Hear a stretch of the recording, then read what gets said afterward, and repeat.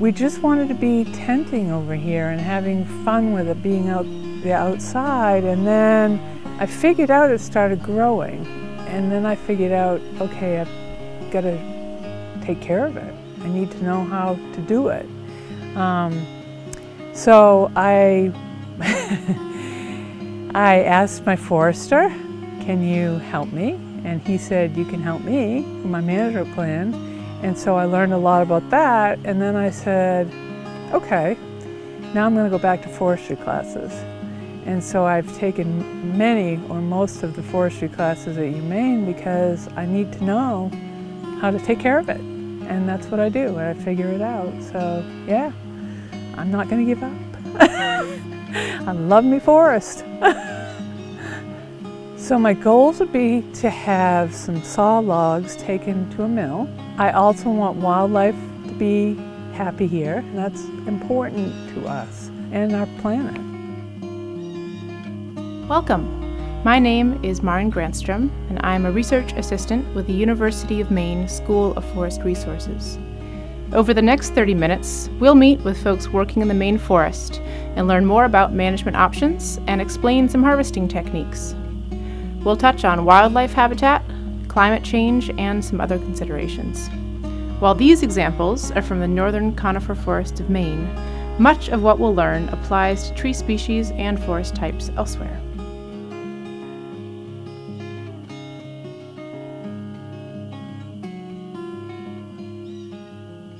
The U.S. Forest Service has more than 80 long-term research sites nationwide, and this is one of those. It was established in 1950. What we're researching out here is silviculture, which is the art and science of managing forests for the outcomes that you want.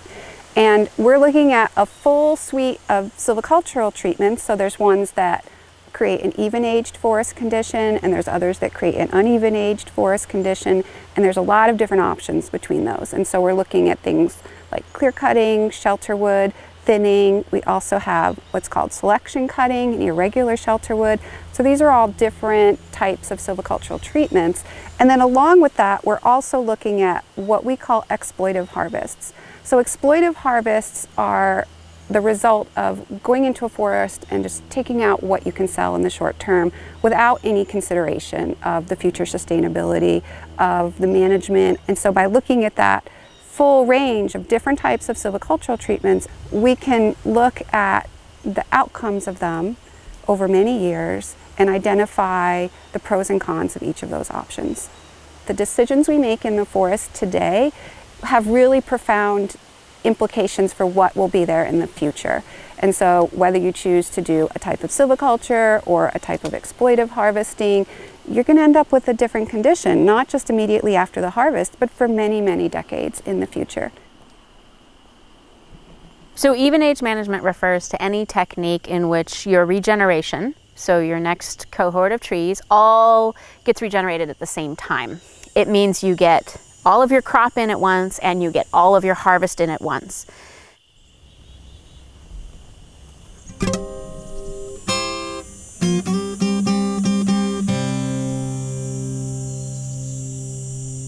This is a shelterwood stand. So this is a stand that was regenerated using even-aged management techniques where they left some big trees that acted as seed sources and shade for the regenerating stand and then removed those big trees once the regeneration was established.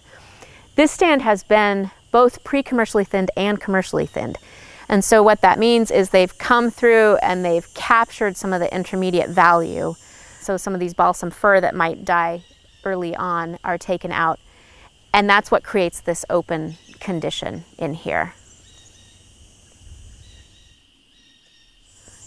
In contrast, this stand was started at the same time, but has never been pre-commercially thinned or commercially thinned. And you can see that when you look at it. There's a extremely dense, very small stems. You can't see very far, you can't walk very far in it. It does provide some good shelter for certain types of wildlife because it's very dense and closed. But it also doesn't give you a lot of very merchantable products because you have a lot of really small trees. That really limits your options. And if you were to go in and remove a bunch of the trees to create this open structure, you're going to lose a lot of the remaining trees to blow down and damage and things like that. So there's a lot of trees in here that have already fallen over or are dead and still standing, and it's a natural stand process because they all grew up together. The smaller trees that were shaded out have died and fallen over, and you can help reduce that by thinning and removing trees as they grow. With stand tending, which is what we call activities like pre-commercial and commercial thinning, there's windows of opportunities that you kind of have to hit, both in terms of markets and in terms of tree biology. And so foresters, I think, are always keeping both those things in their head: the biology, the ecology of forests, and the economics, which is how we make a living.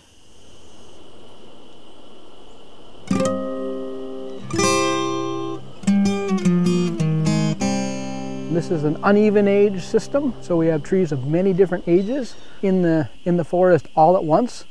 When we come in and harvest, we tend to harvest some of the mature trees, but we're also always harvesting the lower quality trees and the shorter lived species to try and favor better trees. So we're harvesting trees in all the diameter classes, from the very big to the very small, based on what our management goals are.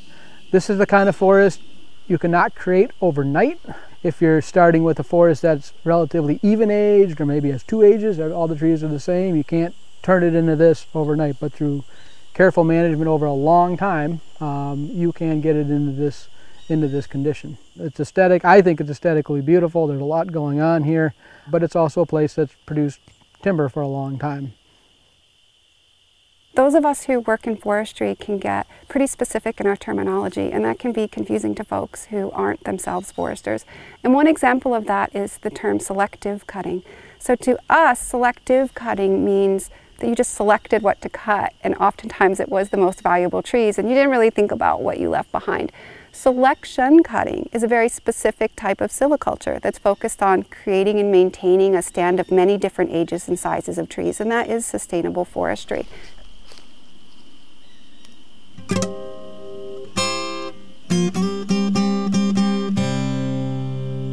We're helping landowners and foresters see the forest in a little bit different way that can benefit multiple bird species, and then along with that, other species that use similar type of habitat. We know that many of our bird species are declining dramatically across not just Maine, but across the entire continent.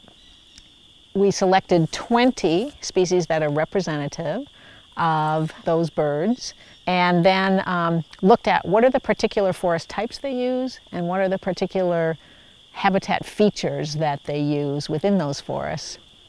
And those include things like, do you have 3 layers of vegetation, a healthy full overstory, midstory, and understory?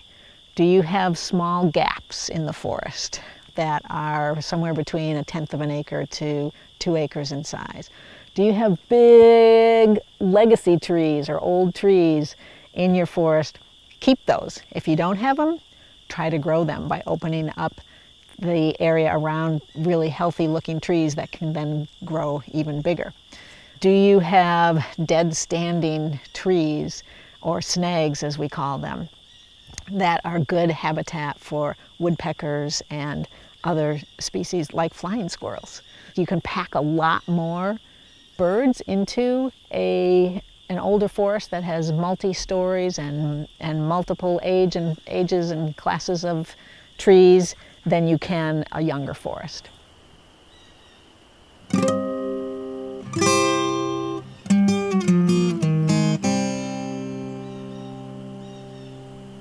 So right now we're standing in an area of the forest that has been subjected to what we call exploitive harvesting, and this is considered a high grade. So the term high grading when it comes to harvesting means taking all of the most valuable trees. So when we started in the 1950s, this was a mature softwood dominated stand. So lots of big trees, spruce, hemlock were important species here. We came in for the purposes of research at that time, and we just cut everything that could be sold. And after the stand grew back in the 1980s, we did it again. So today the species composition in this stand is dominated in large part by red maple, and a single stem red maple, that's what we call a tree that's just growing on its own, can be a really nice tree from a timber production perspective. But what we see here is what we call a red maple stump sprout.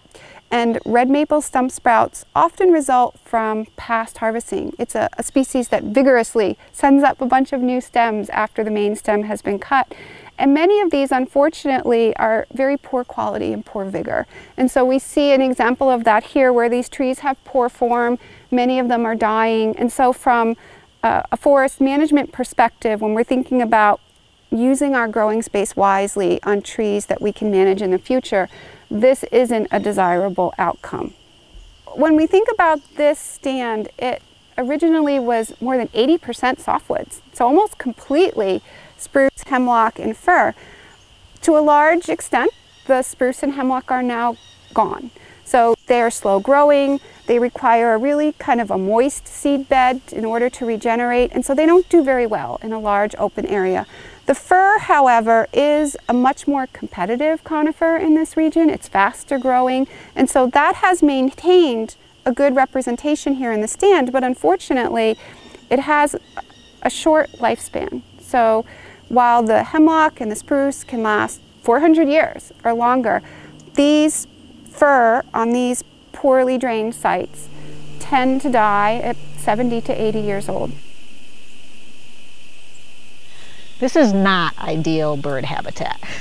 This is that intermediate stage where it's too old for those species that really like super young forests to do well, and it's too young for those species that like older forests to do really well. So you'll definitely get some birds in here, but not nearly the same variety of species or number of individuals as you would in the selection cut. So if a landowner does have a forest like this that's uneven aged and not that old, what are some things that they can do to try to kind of create a more diverse condition or make it better for birds? Well, I think one of the first things that I would suggest would be to go in and do a few small gap openings. Something that could be a tenth of an acre patches spread out, or maybe one or two larger quarter acre, half acre even, so that you open up the forest, get some more light in, get some different ages, some different size trees. And then in addition to that, you might want to go in and start thinning out some of the real scrubby stuff, so that, and keep the better sized trees and the healthier looking trees, so that they can grow even bigger and older and eventually turn into good saw logs. And the longer lived species? And the longer lived species, yeah.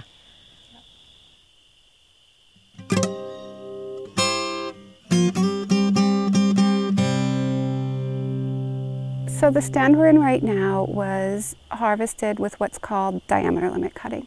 And specifically we call this fixed diameter limit cutting, which means there's a specific or fixed tree size, and above that all the trees that are merchantable are harvested, and all the trees below that are left.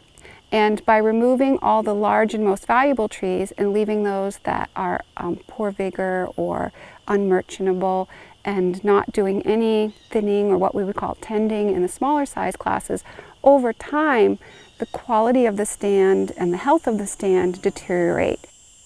I think there's some misconceptions about sustainable management of stands that have many different ages or sizes of trees. And in a stand where you have, let's say, trees of a similar age, those that are bigger are more competitive. They're growing better than the ones that are smaller, that might be of the same age class. They're sort of the losers in the competition.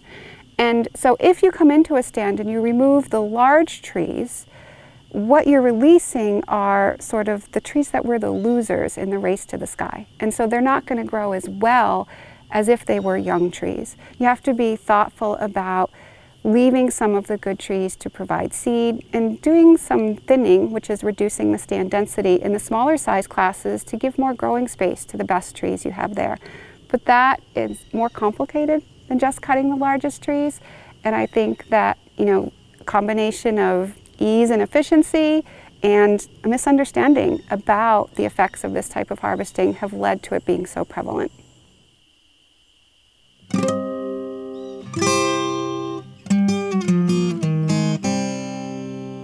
Ecological forestry, the way I define it, and I think most people, is about using nature's template to inform those processes.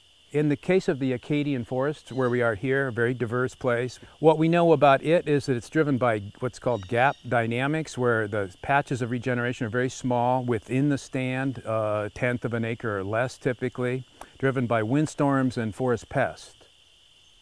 So what we're looking at here is one variant of irregular shelterwood. Now, irregular shelterwood is kind of a hybrid silvicultural system. We think of it as multi-aged. We're looking at here at one of the small gap treatments. Over a 100-year period, both treatments regenerate in gaps 1% per year. Every 10 years in the large gap treatment, we cut 20%. We do that 5 times, and then the stand is regenerated. Most importantly, one of the hardest things to do in silviculture, if you want to have a light hand and not harvest very much under an ecological paradigm, if you do that one tree at a time scattered around in the whole forest, that's very difficult because of especially with the modern harvest machinery, just the trails to get to those trees are going to amount to probably 20 or 25% of the area in the stand. Whereas if you group them in these small patches, you can economically harvest 10%. And maybe with a few little trails, but the trails get reused. So that's a very small investment, just a few percent area, 5–6% of the area of the stand. And it's economic to come in with a large harvester and do that, just, if the wood is concentrated like it is in these gaps. So that's a really critical advantage, I think, of these irregular group shelterwood approaches.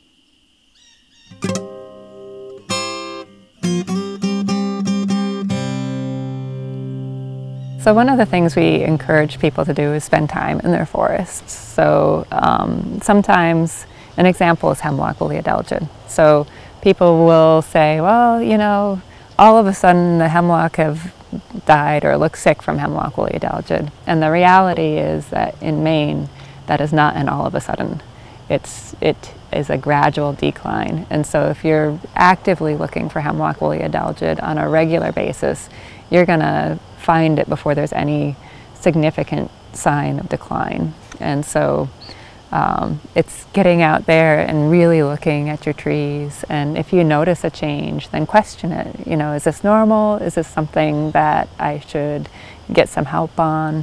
Besides our division, there are district foresters out there that can do walks in the woodlot and say, yeah, this might need some attention, or no, it's nothing to worry about. It's one of the best things you can do is to encourage diversity, a diversity of species, diversity of age classes, diversity of structure. You have some ability to escape damage. The good news in Maine is that we have forests that do fairly well at regenerating after those disturbances, and the worries as far as that's concerned is things like your invasive plants that may outcompete that natural regeneration with a big disturbance event.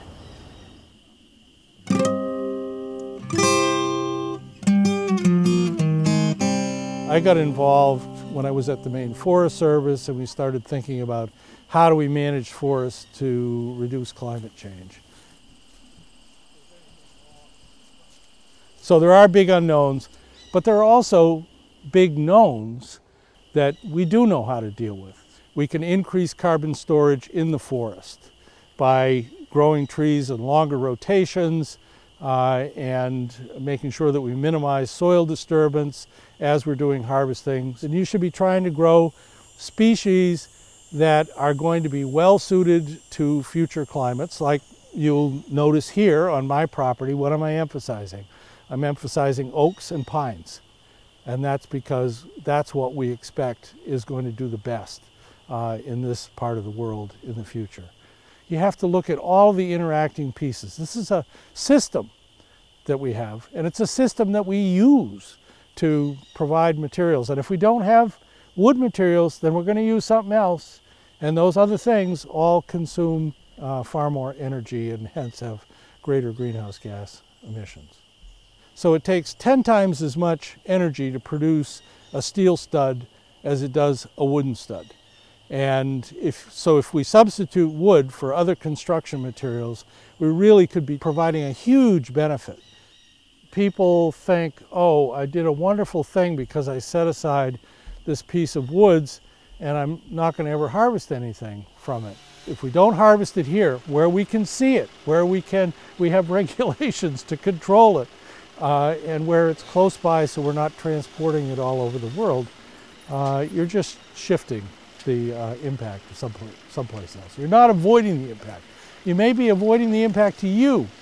You don't have to look at the harvest that occurs, but you're not avoiding the impact. You can increase the carbon stocks in the forest over time. You can have ups and downs as you go along, but increase the carbon stocks in the forest over time and increase the rate of growth and the harvest of timber to substitute for other materials. There are a lot of regulations that affect forestry in Maine. It can get very complicated depending on where you are. There's laws pertaining to boundary lines, to slash or brush along roadsides, public ways. There's the water quality laws. There's shoreland zoning in towns. There's also what's known as statewide standards for timber harvesting in towns. So those are the water quality buffers. And it's often advisable to get some help from a resource that really understands them. Like a consulting forester or getting advice from the Maine Forest Service or an entity like that. Forestry is complicated, forests are complicated. Getting the outcomes you want that are going to make you happy can be complicated to do. And not every forest is in a condition that you can push it all the way to where it wants to be or where you want it to be right now. It's a long-term process.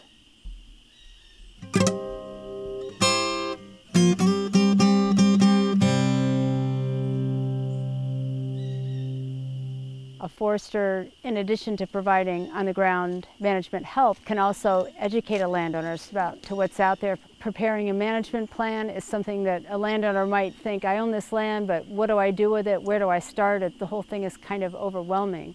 And a forester can help you set priorities for the work that's done and generally make a plan for a 10-year period.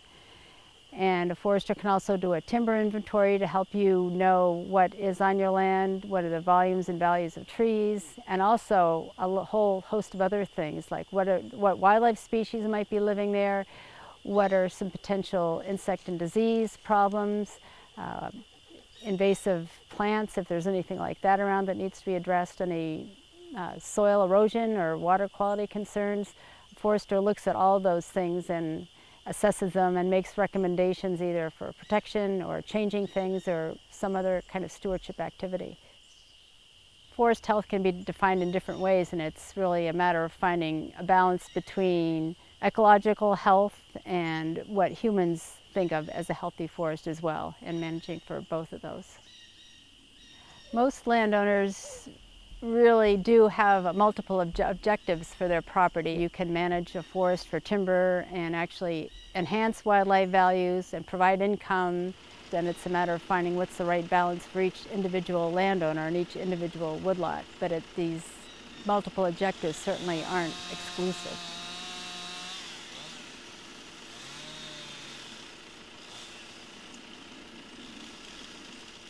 This is an area that has just recently been harvested in the past few weeks. And you can see it's a selection harvest. There's a few painted trees that are left around that he still needs to cut. But basically trying to thin out the canopy to get a little bit more sunlight on the ground, to encourage regeneration and to take out the low quality trees and leave the better trees with more room to grow. Remember, we have 20 species in the Acadian forest, and sure, we can let that come back. That's what nature would have done, right? But nature was starting with the full suite.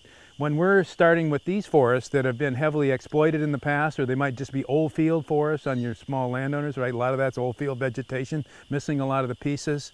I'm unapologetic about the benefits of management, right? That's what silviculture is to give us, is to help us have the kind of forest that we want, whether that be for just aesthetic and hunting enjoyment, watching wildlife, or to make some money, or ideally do both at the same time.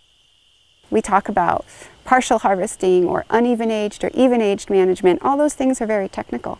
But once you've gone into the woods and you can say, okay, I see what this looks like. I understand whether this is what I do want or what I don't want. So looking at the outcomes in the forest is useful for connecting folks to a better understanding of forest management.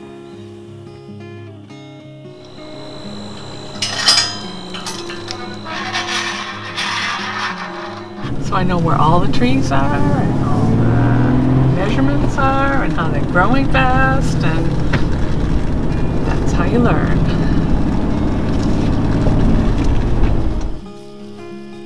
The best way to learn is to ask questions and try it yourself. I love my forest. I love learning everything. Doesn't matter what it is.